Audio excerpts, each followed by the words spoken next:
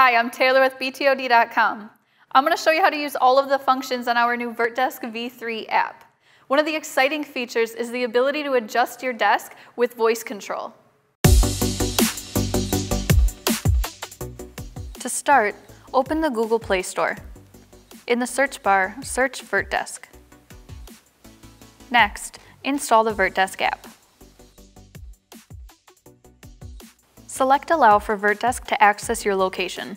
Select Allow for Vertdesk to record audio so you can record your voice commands. Then select Allow for Vertdesk to access media on your device. Activate voice control. Then activate the One Touch function. This allows you to easily operate your desk. Read and agree to the terms and conditions before continuing. Activity Assistant is optional. Feel free to hit continue because we will be covering this option later on. Next, you will connect your desk. Select the ellipses in the upper right-hand corner to go into the main menu. Select Desk Connection. If you are setting up more than one desk, match the number from the control box to the number under the visible desks. Select your desk and turn on Auto Connect. To rename your desk, go into the main menu and click Desk Settings. Select Table Name. Here you can personalize the name of your desk. With the Vertdesk app, you no longer need a button attached to your desk. Simply use the arrows to move your desk up or down.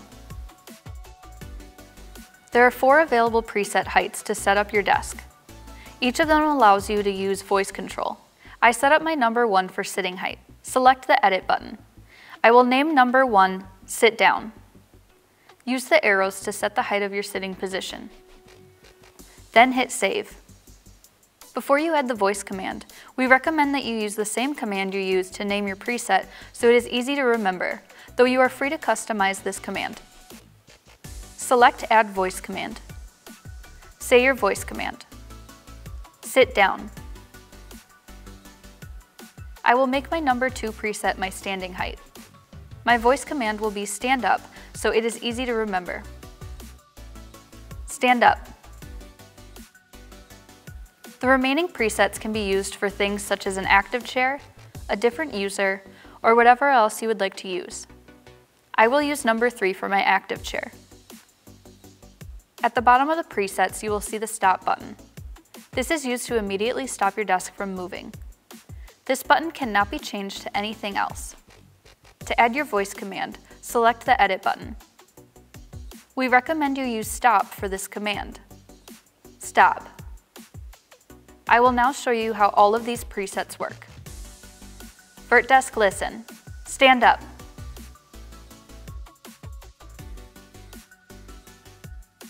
I can also hit Sit Down to move my desk to the sitting height.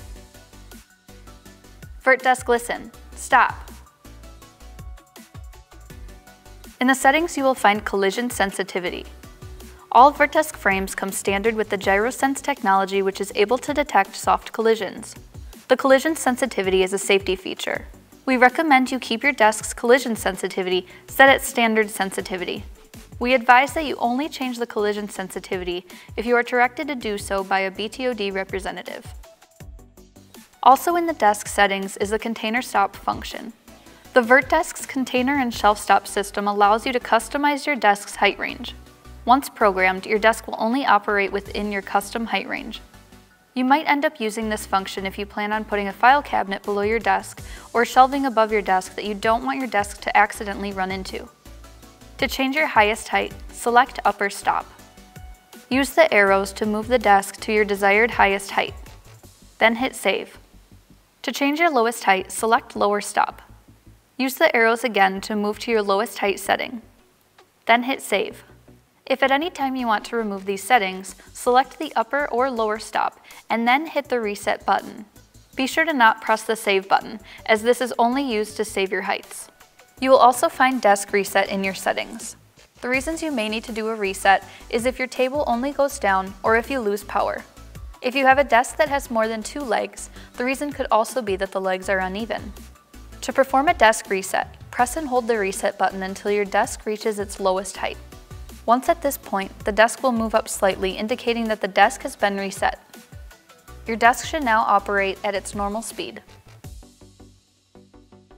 In the settings, you will also find Activity Assistant. In this setting, you are able to configure your sitting and standing notifications. These will just be notifications to remind you to sit or stand throughout the day. I will set my standing time for 15 minutes and sitting time for 45 minutes. This will be a good setup to get me standing more, but feel free to adjust how you feel. Now activate the Activity Assistant. You are also able to activate the Activity Assistant from the main screen. This is what a notification will look like for the Activity Assistant. In the settings, you will find that you can change the language, view our help page, and also view our privacy policy. I hope this helped answer any questions that you had about the Vertdesk app. If you have any other further questions, feel free to contact us or visit us at the Learning Center at btod.com. Thank you for watching.